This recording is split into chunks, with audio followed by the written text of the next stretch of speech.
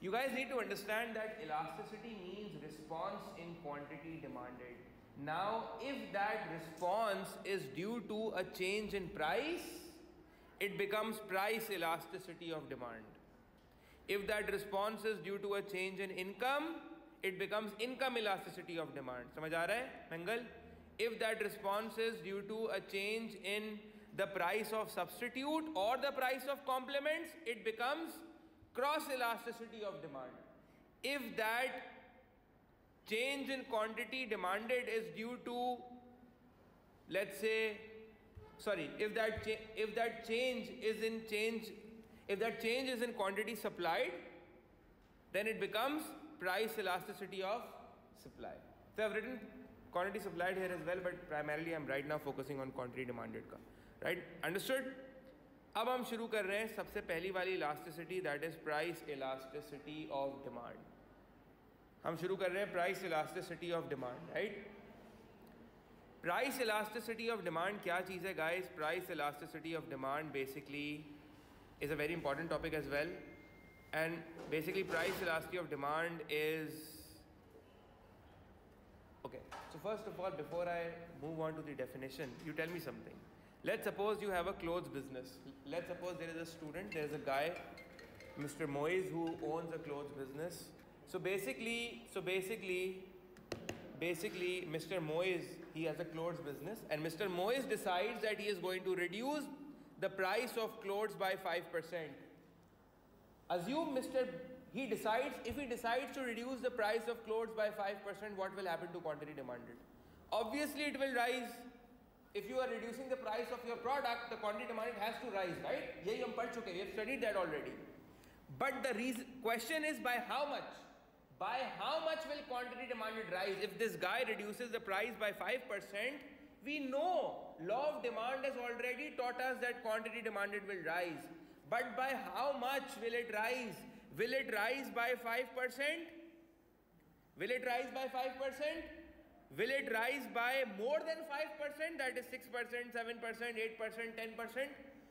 Or will it rise by less than 5%, that is 2%, 3%, 4.5% or whatever? This is known as the response in quantity demanded, and this is the elasticity. Elasticity of demand is basically measuring by how much will quantity demanded response to a change in price. It is measuring by how much quantity demanded will respond to a change in price. For example, let's say that Farhan starts his business of clothing and he reduces the price of the product. He reduces the price of his products by 5%. He knows for the fact the moment he reduces the price of the product, more customers will flow into his shop and they will buy more units of clothing, because that is what the law of demand has taught us. But he needs to know that if he is reducing the price by 5%, how much more will people come? What will be that response? By how much will people respond? By how much will people increase their quantity demanded for his product? That is what he needs to know. इस सवाल का जवाब कौन देता है? इस सवाल का जवाब हमें प्राइस इलास्टिसिटी ऑफ डिमांड देती है. इस सवाल का जवाब हमें पीडी देता है. तो पीडी क्या हुआ बेटा? पीडी हमारे पास बन जाता है, it is the responsiveness, that is the sensitivity. Response है, सेंसिटिविटी है. किस चीज की रिस्पॉन्स है guys?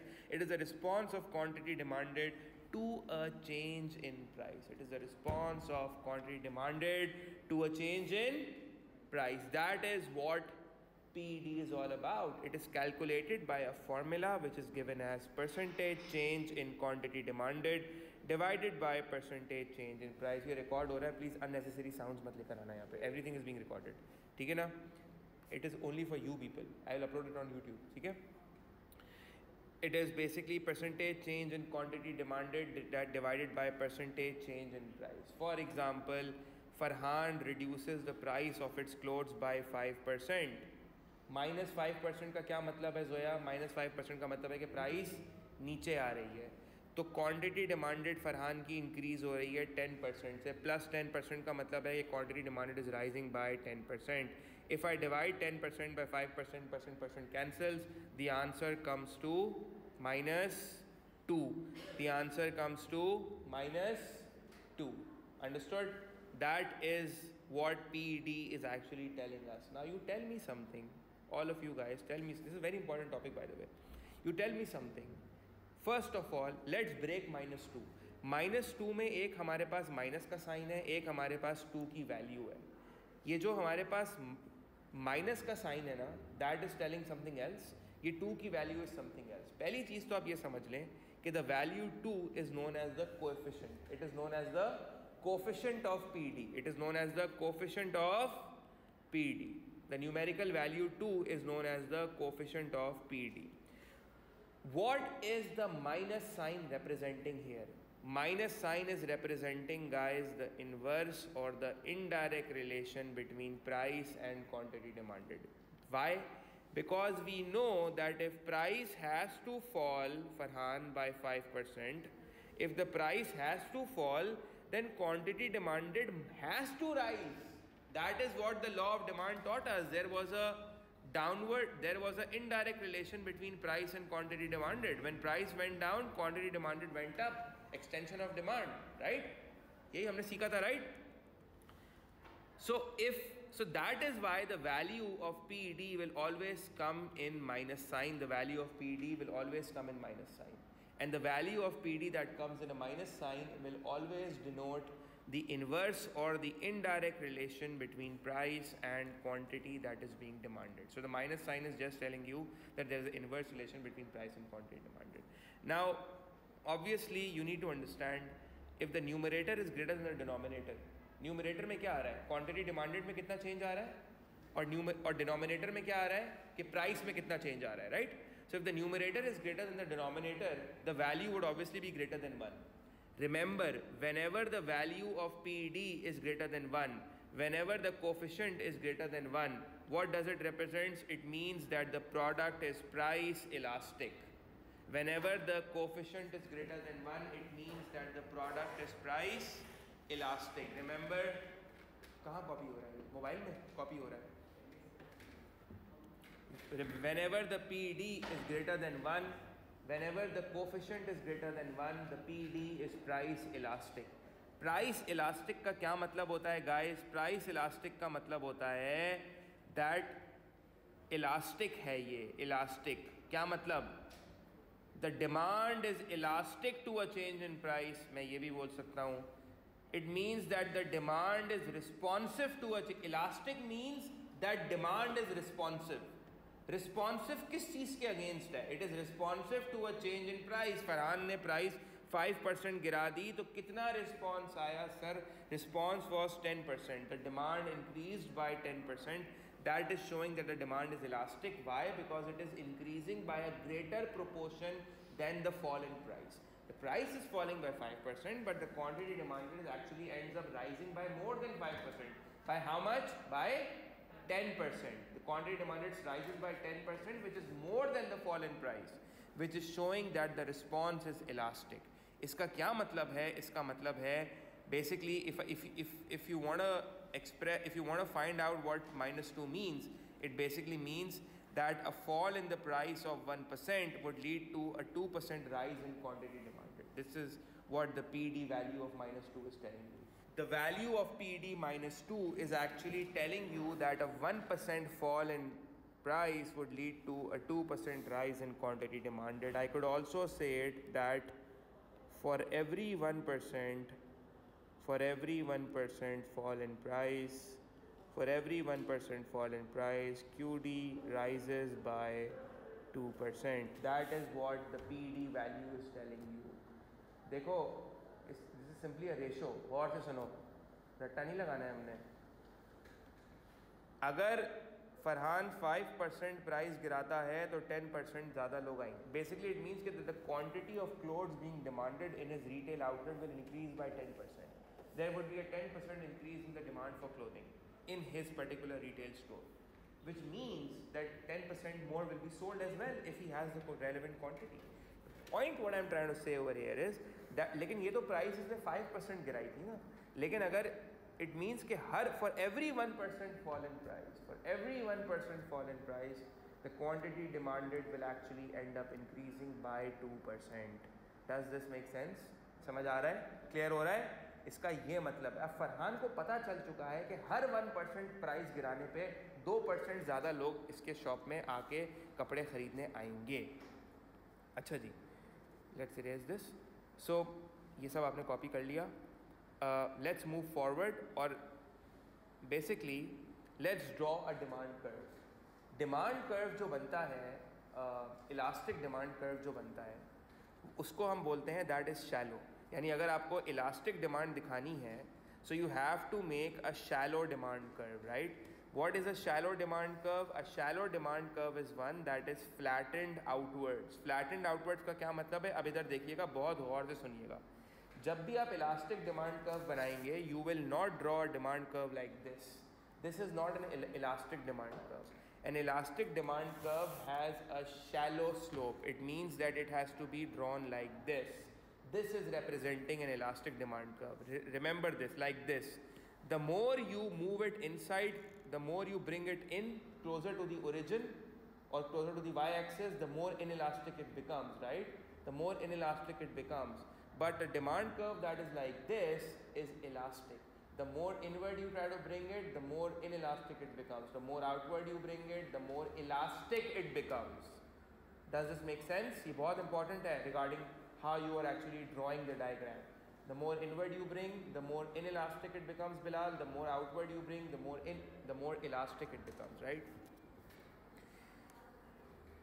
So you have to make a demand curve that is elastic, make a shallow slope. The demand curve that is obviously elastic has basically a shallow slope. It is flattened outwards. अब ये demand curve क्या show कर रहा है? This demand curve is telling us extension कितने % से हुई है? Extension हो रही है by 10%. It is showing that a 5% decline in price resulted into a 10% increase in the quantity of the product which was being demanded. Now this, but obviously you can see from the face of the diagram as well. Farhan, you can see from the face of the diagram as well that the demand is actually elastic. Why? Don't you think that this distance is greater than this distance, right? The quantity distance is much greater than the price distance. The quantity increase is much greater than the price decrease, right? ऐसे ही है ना? So वो तो हमें graph देखकर भी अंदाजा हो रहा है कि डिमांड इलास्टिक है. You don't have to calculate the numerical value for it. The graph is telling us that the change in quantity demanded exceeds the change in price, right? The graph on its own is telling us that the change in quantity demanded is exceeding the change in price. Does this make sense? सारा समझ आ रहा है? ठीक है जी. Let's copy करते हैं साथ साथ. You have to copy all of this stuff. ठीक है जी. Moving forward, what is elastic demand telling you? What is elastic demand telling you, Zoya? It is telling you that the response in quantity demanded is proportionately or relatively greater than the change in price. It is relatively greater than the change in price because we know that if you reduce the price by 5%, the quantity demanded rose by 10%, right?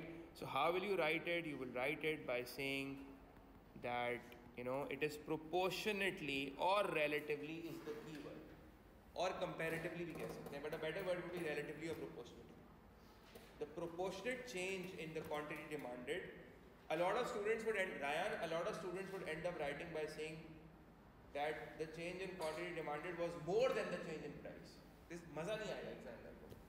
You say that the response in quantity demanded was proportionately greater than the change in price. Because we are talking in comparative terms. Okay? Okay.